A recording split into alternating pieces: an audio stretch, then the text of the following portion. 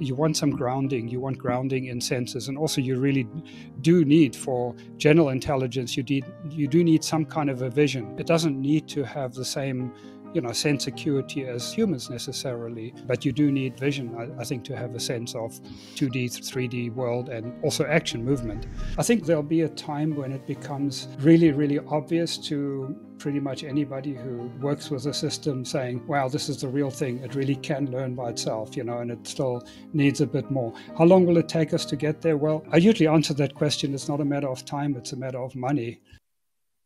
Hi, I'm Craig Smith, and this is Eye on AI. This week, I talked to Peter Voss, a longtime researcher in the field of artificial general intelligence. He was one of the authors of a book titled Artificial General Intelligence, which helped popularize the term.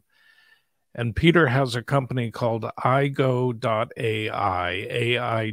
AIGO.ai, which builds intelligent chatbots for industry. But Peter's real ambition is to build artificial general intelligence using cognitive architectures and graph knowledge bases, a strategy very different from the pre-trained transformer architectures in use today, and which many commentators have argued will never get us to AGI. I hope you find this conversation as fascinating as I did. This episode is sponsored by DataStax, the real-time AI company. With DataStax, any enterprise can mobilize real-time data and quickly build smart, high-growth applications at unlimited scale on any cloud. Companies building real-time generative AI apps can leverage the DataStax vector search capabilities to build LLMs, AI assistants, and more. Sign up now at the link in our show notes. I'm Peter Voss. I'm CEO and Chief Scientist of Aigo.ai. And I got into AI, actually, it's quite a long journey. I started off as an electronics engineer, started my own electronics company, then fell in love with software, and my company turned into a software company. I developed a comprehensive ERP software package, and that company was quite successful. We went from the garage to 400 people and did an IPO. So that was great fun, and learned a lot, made a lot of mistakes, and made some money. And when I exited that company, it really occurred to me, what project do I want to tackle now?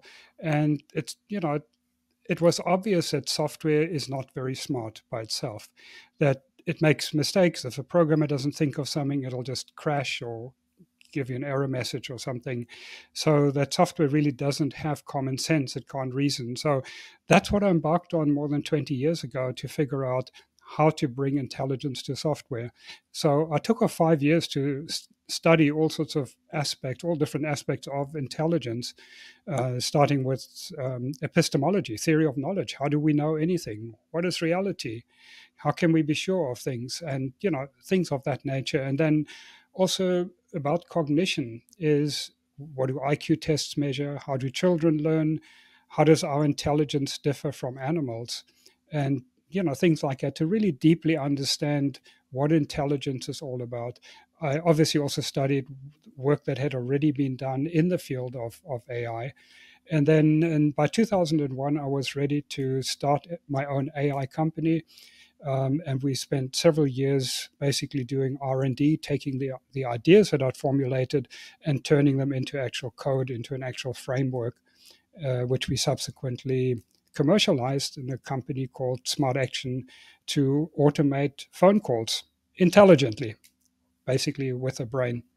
And my current company is basically the second generation of this technology. We took some more time to crank up the IQ of the system, and current company Aigo.ai, we call it a chatbot with a brain, as opposed to all of the other chatbots out there that really don't have a brain. And that's where I am today. And really the mission I'm on is to develop AGI, to develop full human level general intelligence. Yeah, and we spoke last time. IGO is based on knowledge graphs. It's not a neural net or a deep learning model. Is that right? And Yes. when Mhm. just when you talk about a brain, a chatbot with a brain, the brain, you're really referring to the knowledge graph database. Is that right?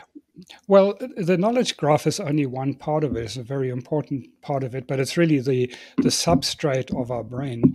It's how short-term and long-term memory are encoded. You know that all of the knowledge and skills are encoded in a, it.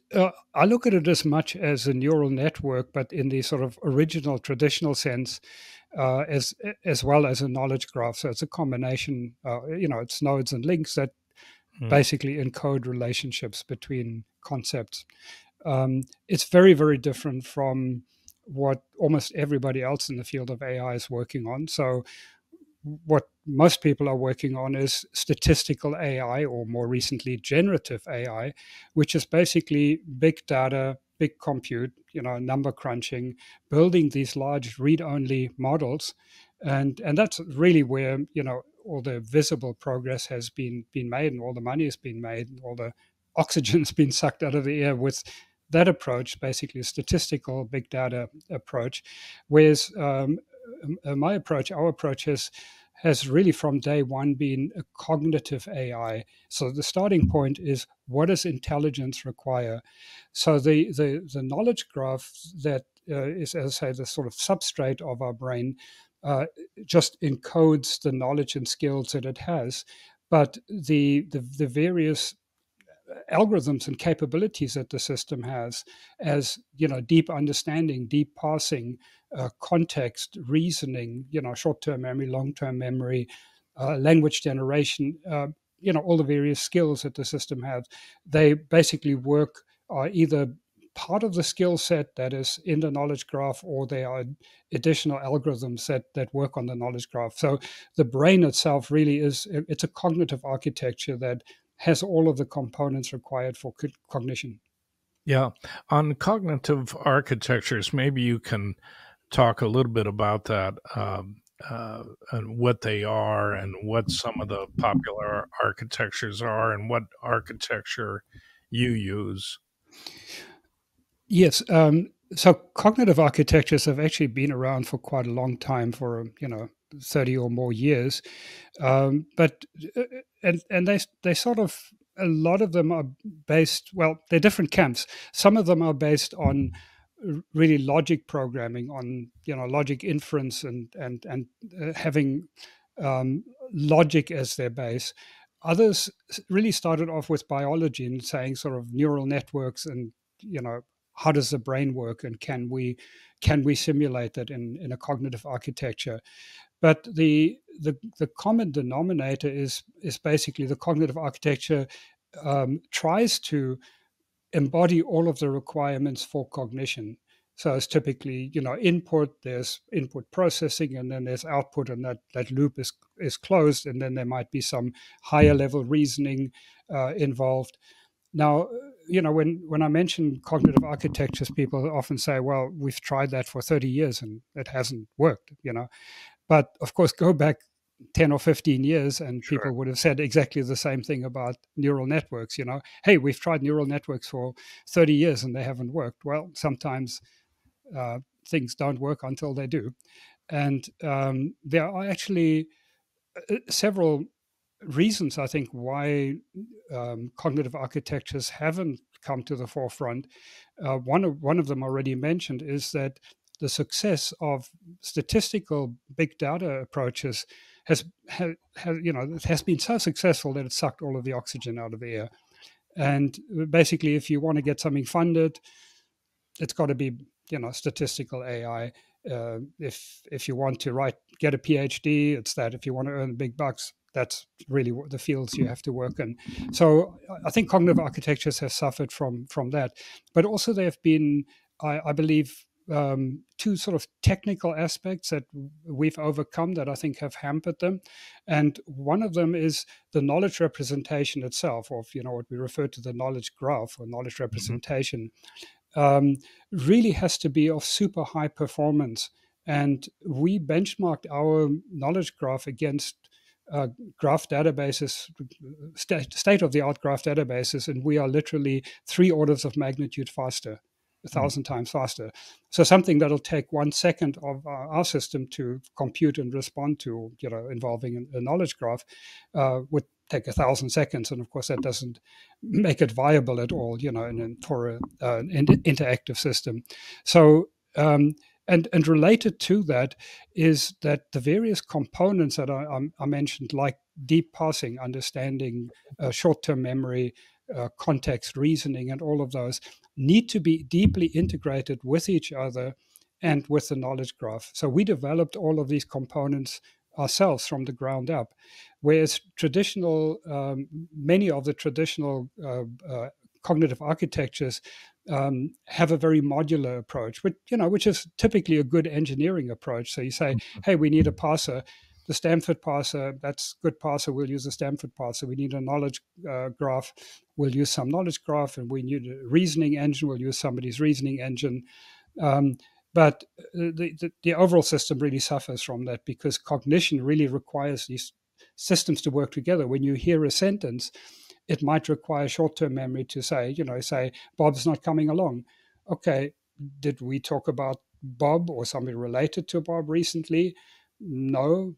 Long-term memory, do we know what Bobs do we know? Reasoning, what kind of Bob would make sense with the context we're in? Well, it might be the family dog that's not coming along to the picnic next weekend. So you really need to have this deep integration of all of the different components for cognitive architecture, I think, to work effectively. We've actually spoken to R&D teams at uh, various large companies at Microsoft and Oracle, and so, where they've tried to uh, integrate graph databases into their language systems, and they just couldn't get them to work because of this performance and integration issue. That's interesting. The Yeah, so so that's IGO. You start Mm. with a model that you've pre-trained on a certain amount of data that gives it uh,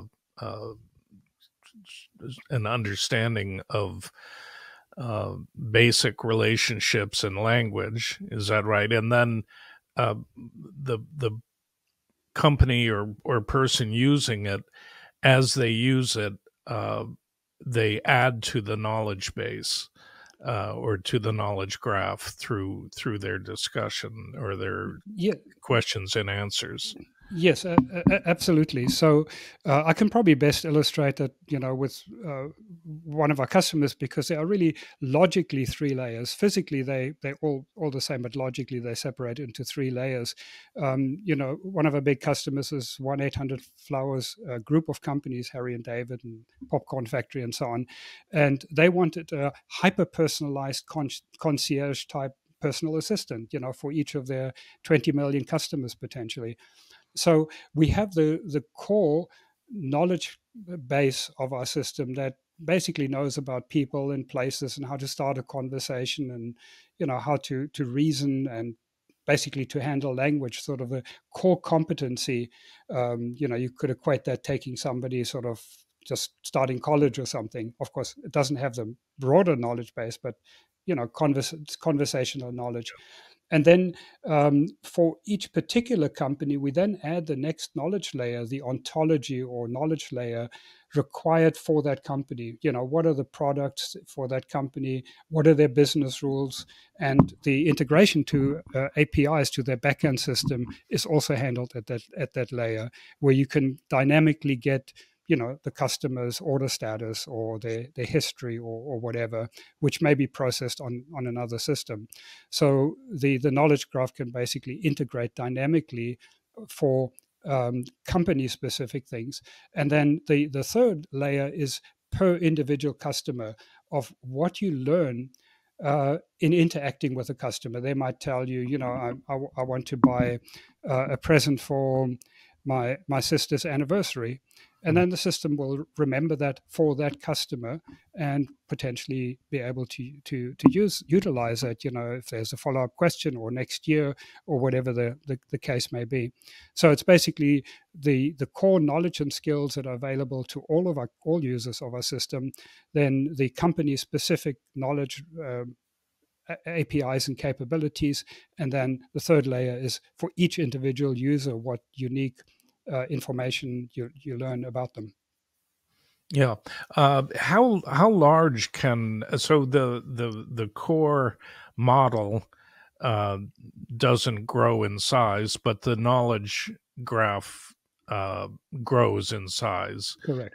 and that's housed in a graph database. How Mhm. large can that get? Is there a limit? Yeah. So we, currently all of the applications we do are text based, so they're not image, they're no images, and you can really have a lifetime worth of conversation pretty much, in a few megabytes. I mean, it's really not a problem. We currently, I mean, compared to large language models, it's completely trivial. Whereas they're Yeah. talking trillion parameters, we're talking maximum a few million. We simply don't need more than that for these particular applications. Now, for a more general AGI, of course, that will become much bigger. It'll be, in the tens of millions, hundreds of millions range. Yeah. Well, how do you get then from this to AGI? I mean, what? It's not simply a matter of scale. You mentioned this right now is a text base. Uh, we talked last time about Jan LeCun's JEPA architecture, and he's right now he's working in still images, but with an expectation to move on to video, uh, where this architecture will build a, a, a model of the world based on its input, unstructured Yeah, data input, no labeling required or anything like that. right, And to right, me, that his argument against the pre-trained transformer architectures is that the knowledge that they're dealing with is what's contained in human knowledge in language, but human written human language. Human language contains a lot of lies and falsehoods and right. rhetorical devices and things. Mhm. So it'll never understand the underlying reality, whereas his architecture is learning uh, from in much the way as a human would from what it's experiencing. And it sounds like your cognitive architecture in Igo has that potential. I mean, can you talk about, are there parallels with what LeCun is doing and what you're doing? Yes, yes, absolutely. In fact, our early development, our early prototypes that we built had multiple sensors. In fact, we originally started off with a virtual critter, virtual mouse in a virtual environment that Mm. had whiskers and ears and could smell things, and virtual smell and all that. So I think it's very important. So I would definitely agree with that sentiment that you want some grounding. You want grounding in sensors, and also you really do need, for general intelligence, you do need some kind of a vision. It doesn't need to have the same sense acuity as humans necessarily, but you do need vision. I think, to have a sense of 2D, 3D world, and also action movement. So the the current project that we're working on, that is directly aimed at going all the way to human level intelligence, is a version of our technology that again has vision included in it, because I do believe that's important. As mouse can manipulate a mouse, and keyboard, and see take in a desk, whatever is shown on a desktop. So I would agree with that. um, a for the grounding, and as you say, for um, really the tie to reality, yeah, the grounding. Now, I'm not totally up to date with his approach, and I'm not sure if if he's published everything, but typically what everybody else is doing is basically bulk training. And I think one of the keys of intelligence is it has to absolutely be real time incremental. It has to be able to learn real time incremental, and sort of much of it has to be one shot learning. Mhm. Um, for example, you can show a child a photograph, a single photograph of an elephant for the first time. They've never seen one before, and they'll be able to recognize, pink elephants and upside down elephants and elephants in the wild and so on. And the systems really need to be capable of doing it. And all of the big data efforts right now are talking about plowing more data into training, and it's all bulk training. That's why they spend $100 million or more, and have to use chips that cost $30,000, per uh, uh, GPU chip, or training chip. So I think that's an important element of being able to learn incrementally in real time. Yeah, and you mentioned earlier in how condensed this data is, if only contained in language. And I had heard, and I'm trying to think whether it was you or someone had mentioned to me that they had spoken to someone who's developing a device that would run 24/7. Was it you that told No, me about no, this? no. It doesn't And ring a bell. No. right, but and so you would wear it throughout your life, and Mhm, it would continually pick up data mhm, and uh, encode it into a model, so mhm. that over time you would end up with a virtual twin. Yeah, yeah. Is it's I've heard you talk about something similar with Igo, that Yes. and yeah. Yeah, it's actually, I had some friends that, maybe as long as 15 years ago, were doing life logging, where they basically have a camera, permanently attached, recording everything. And but that seems to have fizzled. I think one of the problems is how do you ever get back to it? It's like people taking photographs of their lunch and dinner and all sorts of things, and they have tens of thousands of photographs. Do you ever look at them again? So yes, I think what we are doing, one of the aims is what we call a personal assistant. And as I mentioned, it should really be called a personal assistant, because three different aspects of the word personal, it are really meaningful here. The one is, the first personal is that you own it.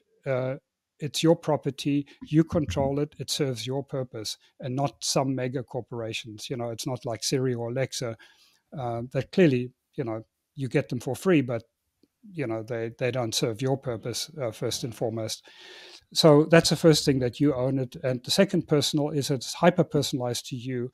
It gets to know your history, your likes, what type of things you buy, who your friends are, uh, and everything like that. So it can do things for you. And the third personal is that the issue of privacy, that you decide what it shares with whom. So certain things you may share with your spouse, other things with your co-workers, and some other things you share with Amazon. So that's the personal assistant. So I don't see it so much as a twin, recording everything you do, but more an extension, or an exocortex eventually, that you can rely on it so much to give you advice, to do things for you. It's like an expansion of your own mind, of your own cortex.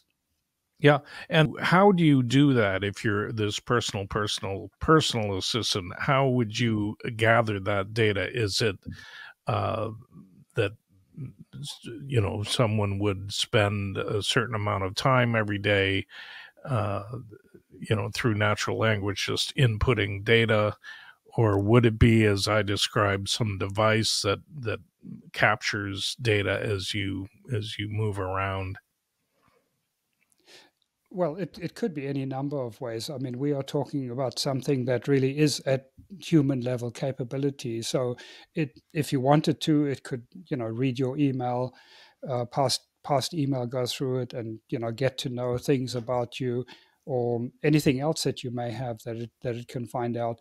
But to a large extent, it would be through interaction and things you ask it to do for you that it would pick up and ask for clarification. Do you always want to fly with this airline? Is that something you prefer? Or, what kind of hotels do you want to stay in? And whatever it might be, that it would learn through interaction. But as I say, potentially could, read all of your Twitter or Facebook or email and gather more information from that. Yeah, it's is but again, this is that a model that you're working on? And that would be that's we're not talking about AGI there. We're talking about just a really useful tool. No, I think we are talking about AGI there. I mean, there may be early versions of it which wouldn't qualify, but the work that we're doing right now is to expand our system in the level of in a number of levels. In the sort of adaptability, meaning what it can learn. Um, uh, Obviously, the capacity of how much it can learn, we are expanding, but that's more of an engineering challenge. And we're expanding the ability to reason. For example, theory of mind, our current system can't really reason about what the other person is thinking. So, that's something we need to expand the capability of its higher levels of abstract thinking.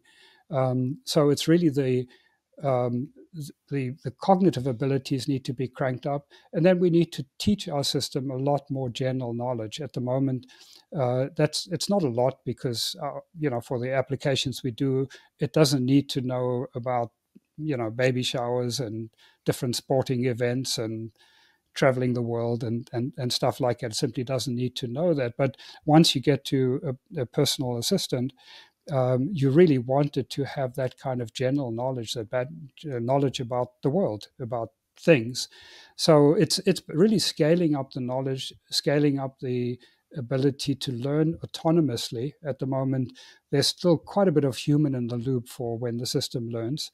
So that will decrease as its cognitive ability cranks up, but it's really the same architecture that we are using currently. It's just a matter of expanding it to be more general, more adaptive, and more autonomous. Well, that's fascinating. The um, I'm sorry, I'm just seeing my battery's low. Um, I'll go for a few more minutes, and then I'm gonna have to run down and get my cord. But uh, so it's the same architecture. How do you encode that knowledge? Uh, if you're I mean, there's a certain amount of label data at the very beginning of what is a verb, what is a noun, and that sort of thing. Uh, but as you move into increasingly abstract space, how do you encode that knowledge? Yeah. So it really the important thing is that the system needs to be able to learn this similar to the way a human does.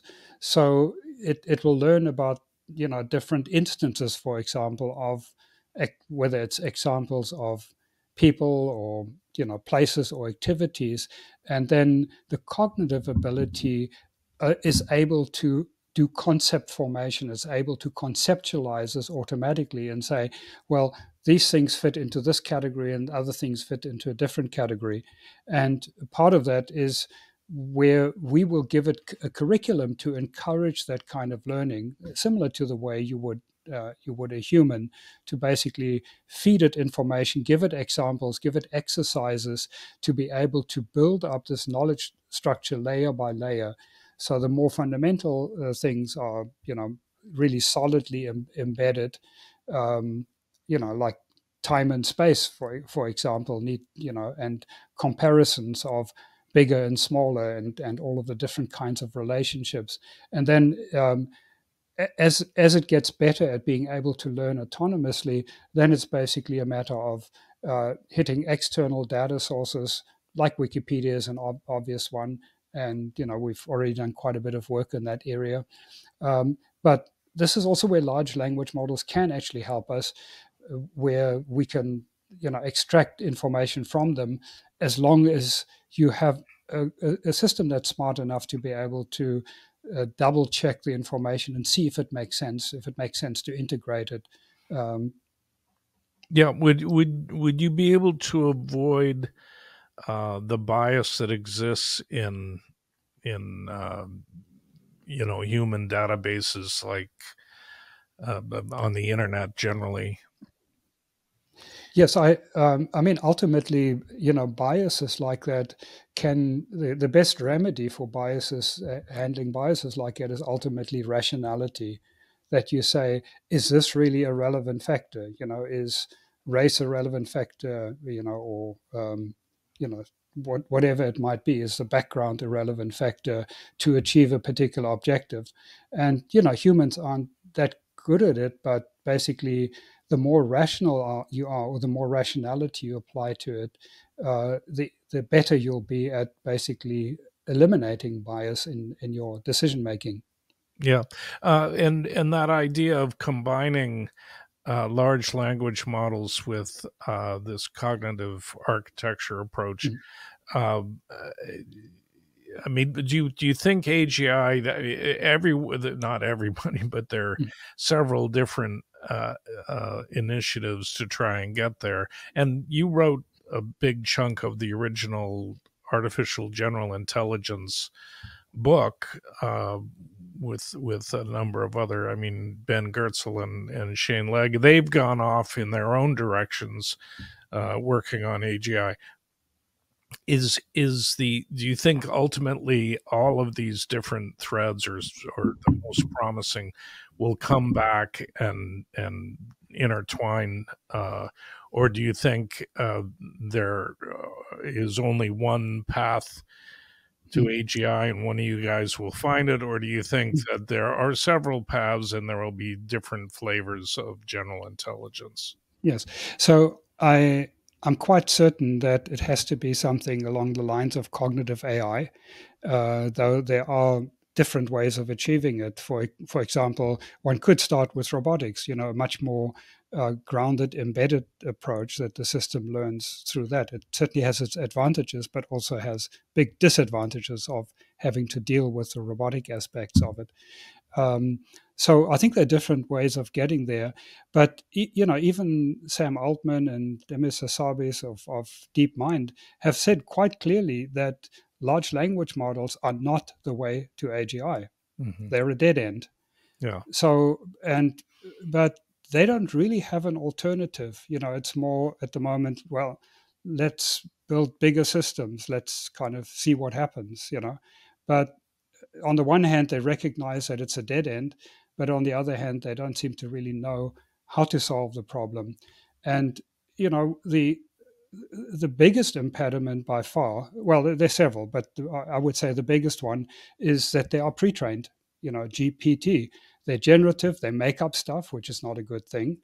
Rather than to reason about things and have a solid knowledge base.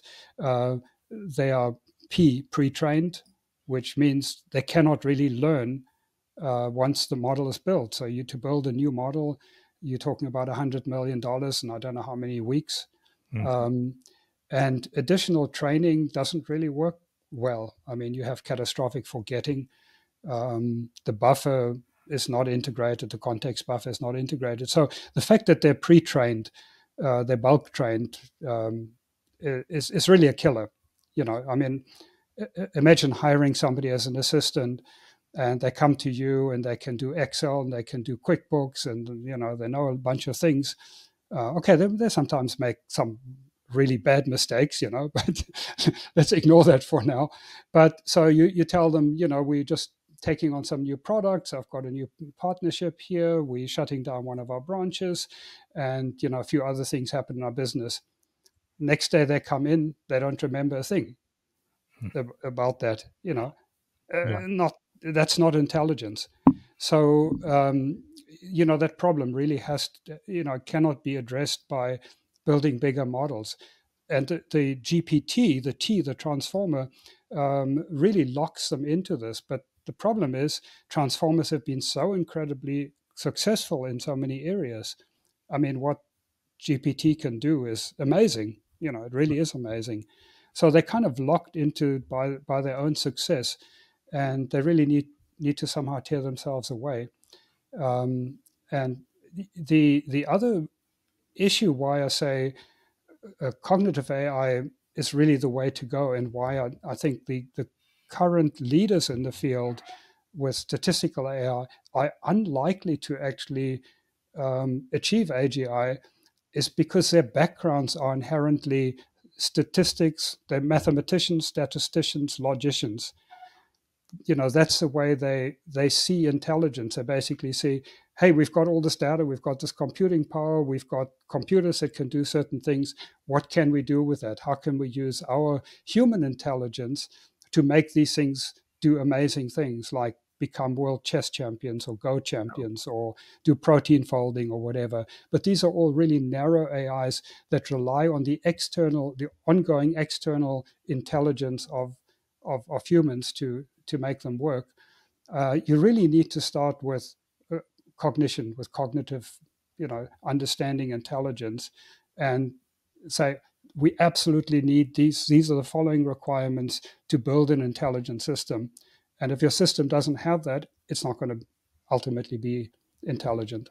Do you follow how Shane Legg and Ben Gertzeler are pursuing AGI?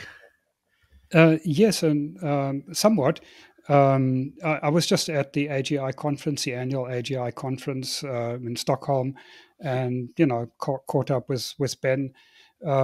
His current focus seems to be more on a sort of society of mind, not in the Marvin Minskyan sense, or at least not in my opinion, but that a lot of narrow AIs is, a society of narrow AIs will give you AGI, which I disagree with. I don't believe that's the right path, but that's the path he seems to be pursuing.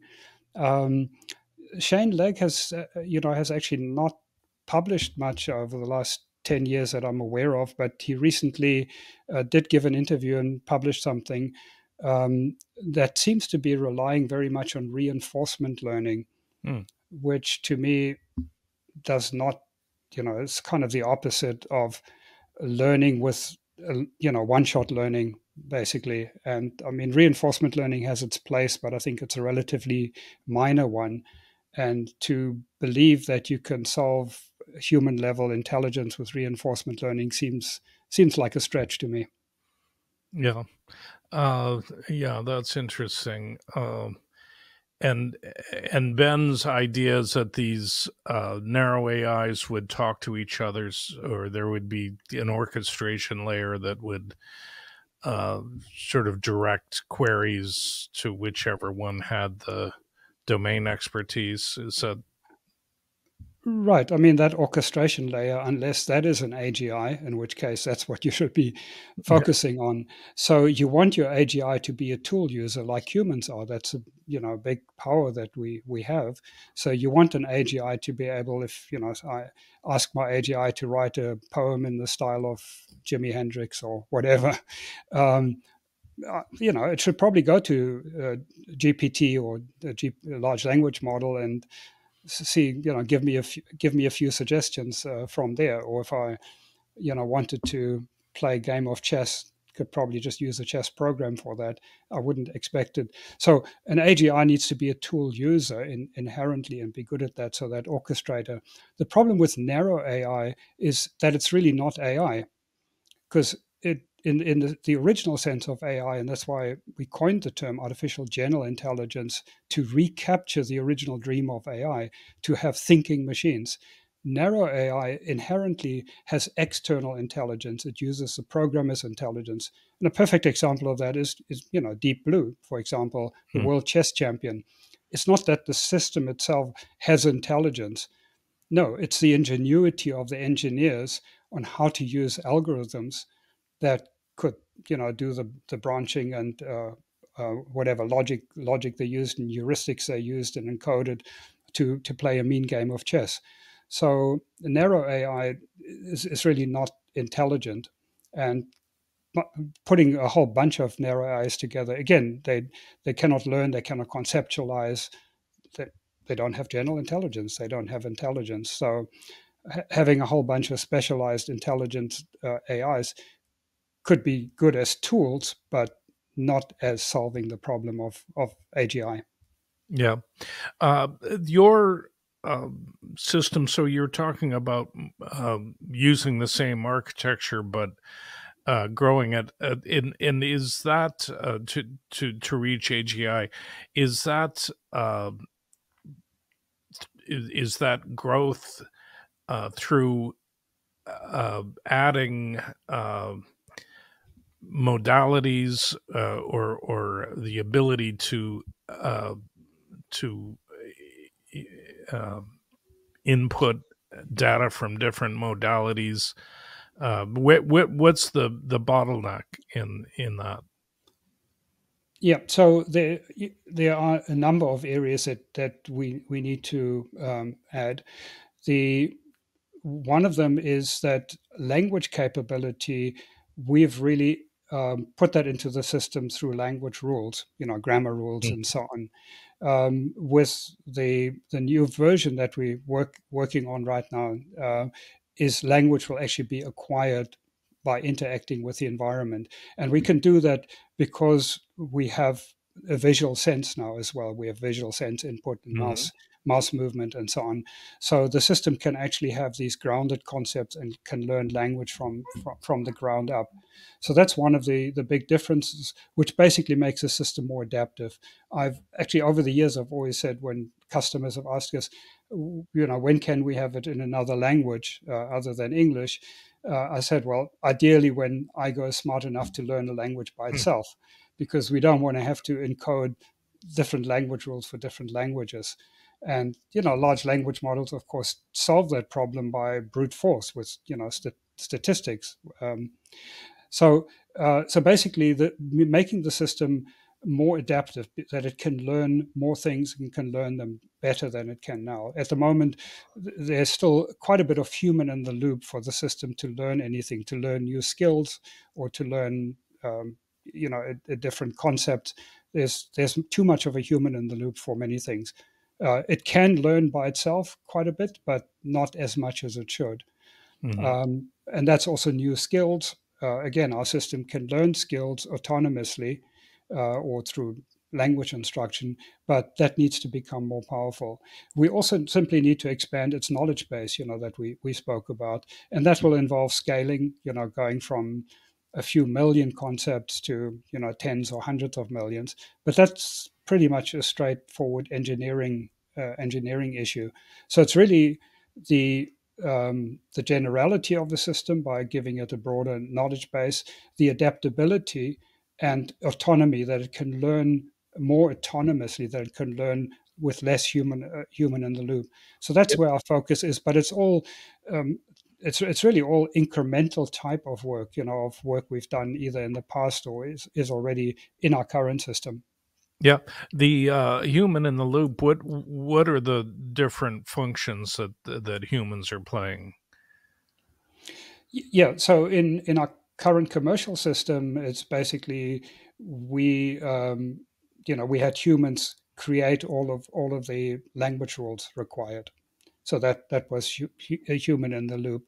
Um, in terms of the specific skills that it needed, and I mean, contrasting that with what an AGI needs to do and what the new generation, the next generation of our technology will do, it really should be able to go to a customer and say, what are the specifications? Give me your training manuals.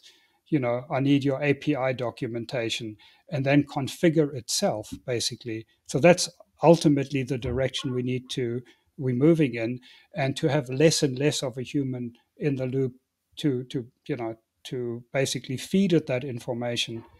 And the training process I spoke about is basically building up a curriculum to give it that core knowledge. Think of it like a child. You get to a certain age where it can learn largely by itself, and then it'll Mm. need less and less of human assistance, or it knows who to ask for help to, when it's stuck or needs clarification. And that's where metacognition comes in, that the system knows what it knows or knows what it doesn't know, and can monitor its own thought process and level of certainty and confusion. So that's again an important element missing in large language models is metacognition. They don't have any metacognition, and that's a part of our system that we also are developing further. Yeah. Your system is certainly much more compute efficient than a large language model. What a typical system for a Fortune 500 Mhm. enterprise, what is it running on? GPUs, CPUs? Yeah. How? Um, Very, very little processing power. So you can run our system, an agent you can run on, 5-year-old laptop or something. Hmm. So typically we run them on, machines in the cloud clusters, and we'll run um, one conversation per CPU. And this is a server CPU. It's not particularly high performance. So they really need a trivial amount of processing power to operate. And on the training side, we'll retrain our whole system several times a day for our regression tests to develop new things or test new features or whatever. And I mean, the training cost is pennies. Hmm. It's completely trivial. Now, of course, once we scale our system up to millions of concepts, that'll be a bit more. But hey, if it costs $100 to train a system, it's still a lot than 100 million. Yeah, that's right. The how far do you think you are from scaling this up Yes. to to Um, to a to a degree that's approaching human level intelligence?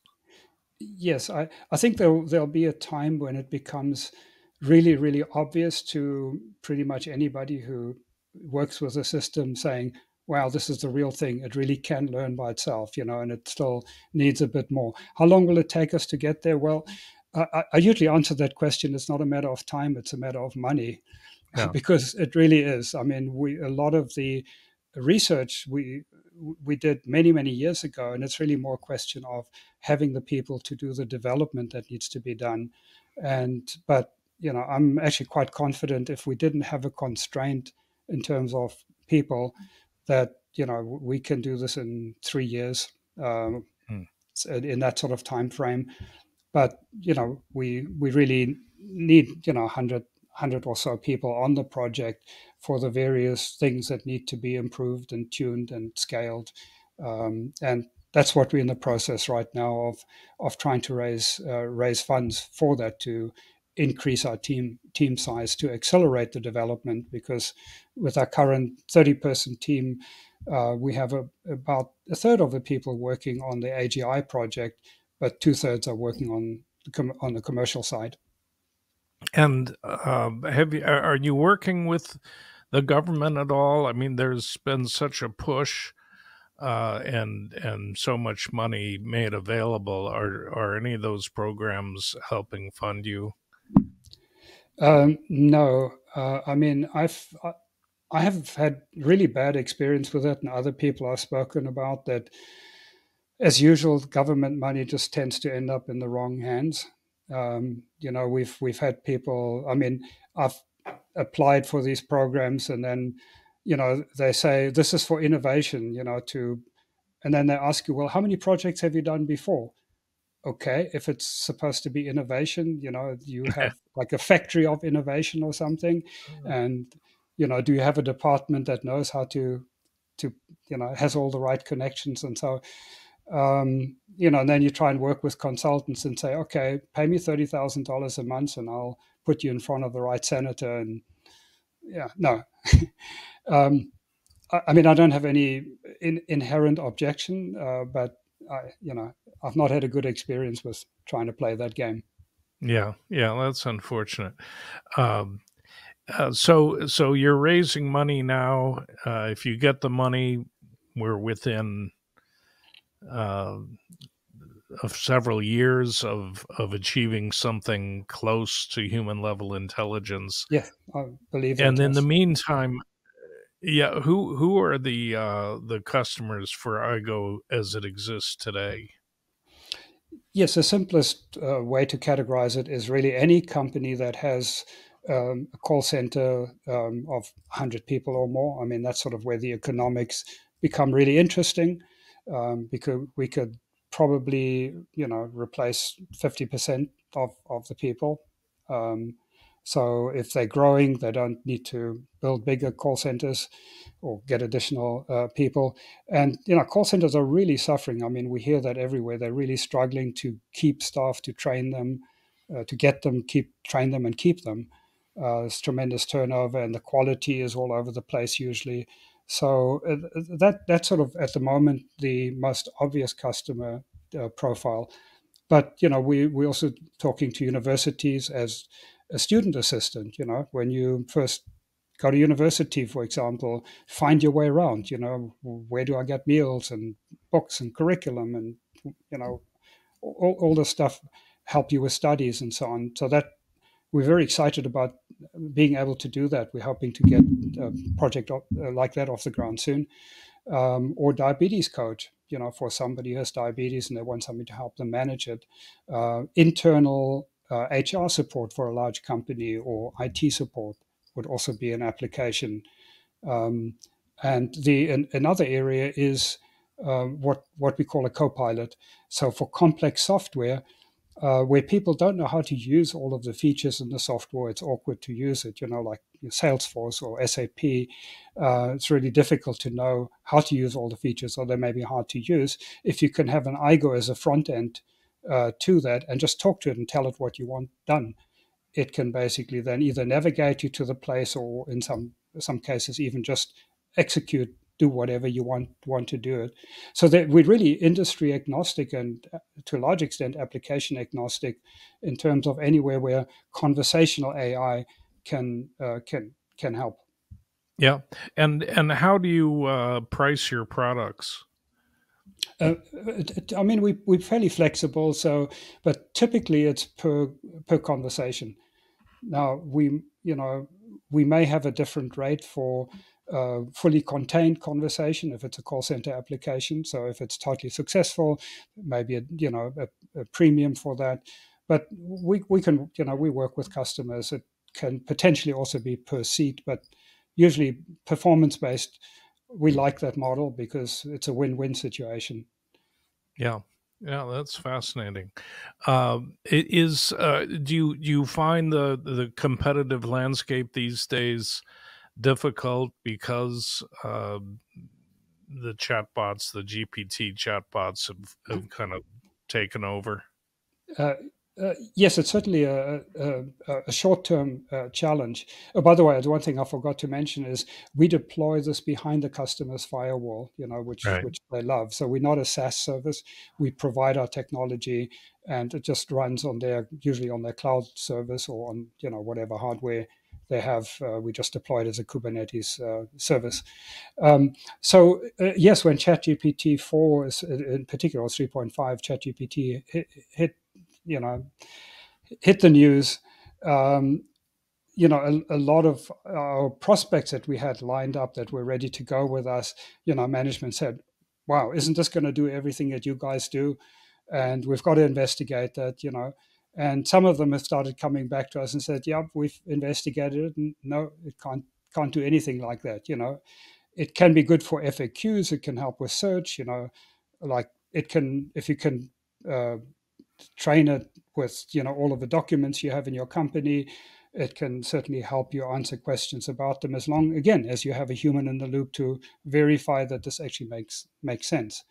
But as far as having customer conversations that you need to be able to rely on, then that need to be deeply integrated with your backend services and have business rules, um, and things that are reliable enough that your legal system will sign off, your marketing department will sign off, and your customer experience team will sign off on it.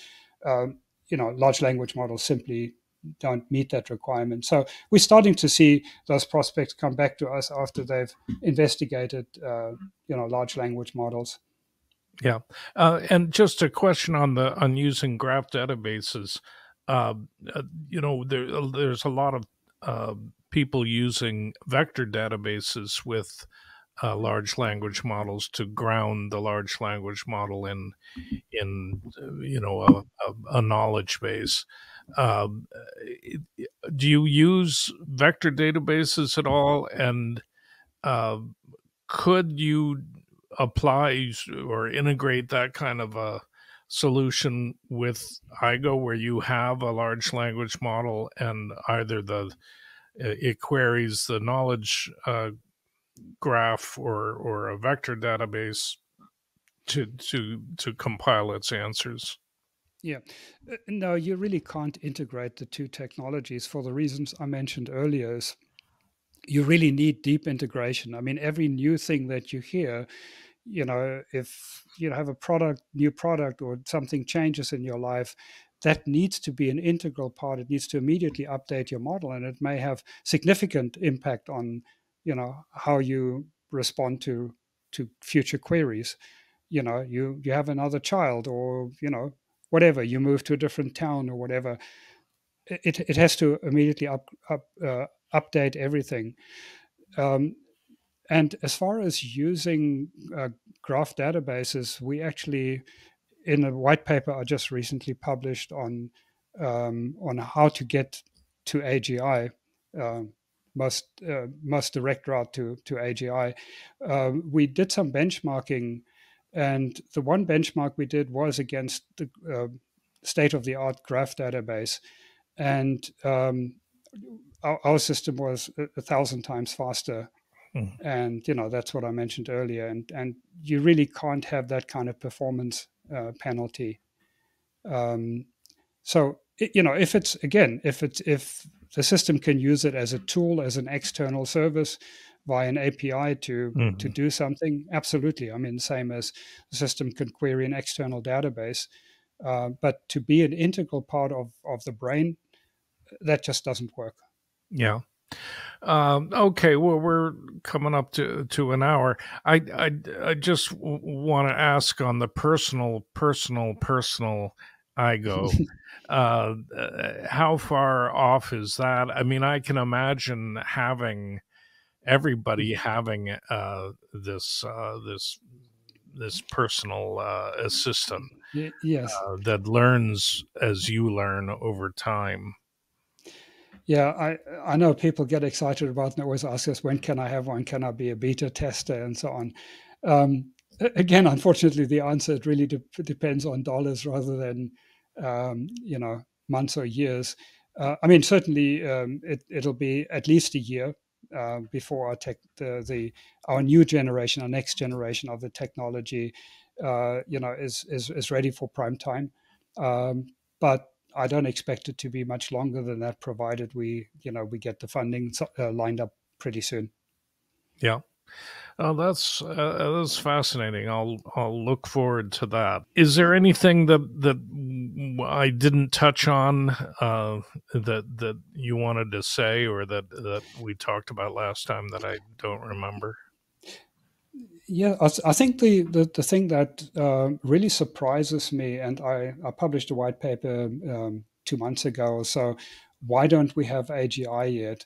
I And saw the that. thing that Yeah, I surprises saw me, it, the thing that surprises me is that there aren't more people in the world who really take that question seriously. With the billions and billions of dollars being thrown at AI, and people just blindly go ahead, sheep following, FOMO setting in. Well, we don't know which of these companies are going to succeed. Nobody's got a moat. Maybe the best moat is money. If we give them if we give them 100 billion, then maybe they've got a moat that other people can't compete with them. And on the one hand, they all freely admit this technology is not going to get us to AGI. But why aren't you asking the question? Well, why and what will it take? What will it take? And I've tried to get together people to just brainstorm. Even sharing ideas of what we've learned, what works, what doesn't learn. Quite openly in terms of sharing ideas to make this happen. Because yes, we'd like to have a $1 trillion company with AGI, and we expect to. But to me, it's more important for humanity to have AGI, because I think it will so much improve the quality of life of everyone in the world potentially. And so, that really baffles me that we don't have more people really asking the question of what do we know, and what doesn't make sense, and should we be doing more things that don't make sense? What are the things that maybe do make sense, and fund them? It's such a monoculture basically Yeah. at the moment. So that's a bit baffling. And I mean, apart from that, it's just obviously I'd love to hear from people who want to use our technology commercially, and more importantly, we are looking for partners, people who want to work with us on developing AGI, collaborate in some way, and of course also for people who want to fund that and maybe make that part of their legacy. This episode is sponsored by DataStax, the real-time AI company. With DataStax, any enterprise can mobilize real-time data and quickly build smart, high-growth applications at unlimited scale on any cloud. Companies building real-time generative AI apps can leverage the DataStax vector search capabilities to build LLMs, AI assistants, and more. Sign up now at the link in our show notes. That's it for this week's episode. I want to thank Peter for his time. If you want to read a transcript of this conversation, you can find one on our website, EYE.AI. That's EYE-ON.AI. In the meantime, remember, the singularity may not be near, but AI is changing your world, so pay attention.